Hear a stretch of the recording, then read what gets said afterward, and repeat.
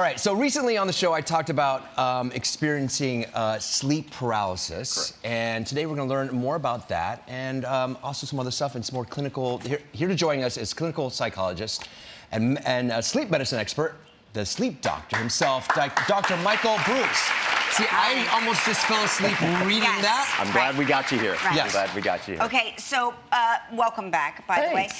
Mark talks about having sleep paralysis all the time. What is sleep paralysis? So when you're in REM sleep, which is your dream sleep, your body is paralyzed so you don't act out your dreams. Oh. And when you wake up out of REM sleep, sometimes that paralysis hangs on and can actually cause a paralysis. Good news is it's not dangerous. And most people, believe it or not, I've even experienced this at times myself. So it's not something to be super duper concerned. I find it happens when I'm like, you know, on a run, like really tired, flying from different time zones. I'm so tired, and that's when it happens. So usually it happens for most people in times of dramatic sleep deprivation.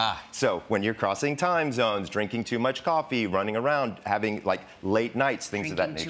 Drinking too much coffee. Sorry, because Bro. I can't, because when I think about a loss of sleep, I don't believe he suffers from a lack of sleep. I think of him as one of the sleepiest people. He sleeps a lot, like a large cat. Right. so with some people, it's not about quantity of sleep, it's about quality of sleep. And so one of the things we have to do is always look for that quality of sleep issue. Why do I feel like someone's in the room? So this is actually incredibly common as well. I actually have had this experience too. When your body is kind of coming back online, all of your senses are kind of starting to show up. And so what's happening is that's how your body is interpreting coming back online. Good news is 99% of the time, there's not anybody in the room. It's just that feeling that your body gets. Okay, we have to take a break. We're going to have more with Dr. Breus when we return. Fascinating. Stick around.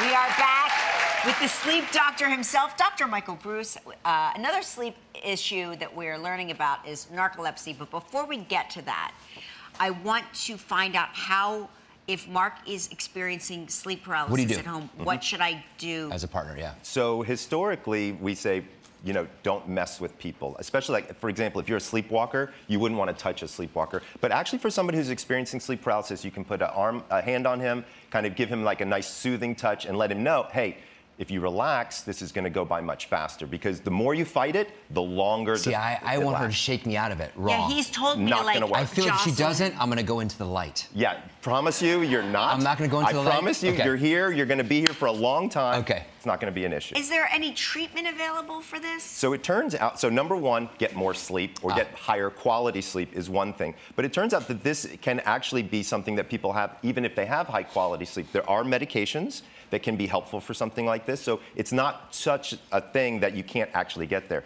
It can also be a symptom of something called narcolepsy. He has narcolepsy. I'm not convinced. No, I am convinced. He can fall asleep in the middle of a cocktail party. So that, I would argue, probably has more to do with sleep deprivation. One of the things that we know about people with narcolepsy, which, by the way, is a serious disorder, it's a brain disorder, it's something that causes people to have horrible sleep at night, which gives them sleep attacks during the day. Okay. So you don't have this situation where all of a sudden you can barely keep your eyes open, boom, you're asleep. No, like midnight mass when I was an altar boy, yes. But Fair enough. But not normal. He has fallen asleep during parent-teacher conference. Well, that was boring. Well, right. I mean, was so boring. Right. There's probably a warm room. They probably weren't talking directly to you. No, I've done that too. Yeah. I get it, right? Yeah. But at the end of the day, narcolepsy is a much bigger situation. Also, it can have something called cataplexy, and you can actually test for narcolepsy. You need to get tested for narcolepsy. Yep. Well, there's a sleep test in the evening, a nap test during the day, and then a blood test that you can actually do to confirm whether or not you have the diagnosis of narcolepsy. I got to be honest with you.